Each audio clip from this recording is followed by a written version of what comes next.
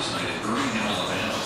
The piano was on stage, everybody was ready to go, but Elton canceled out the show. The only reason they're doing right now is medical reasons, so outside of that, we have no idea. We'll keep you posted.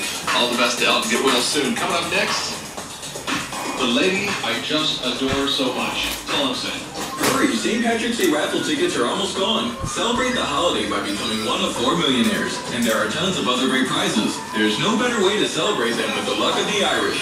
Raffle tickets are available at your local lottery retailer. Hi, it's Dave Fogel, and my New Year's resolution was to eat healthy, no junk food. You know how hard that can be when I'm downtown here at work and there's not a grocery store around? That's all I need to tell me. That's right. I can look up that here. Movement to help kids.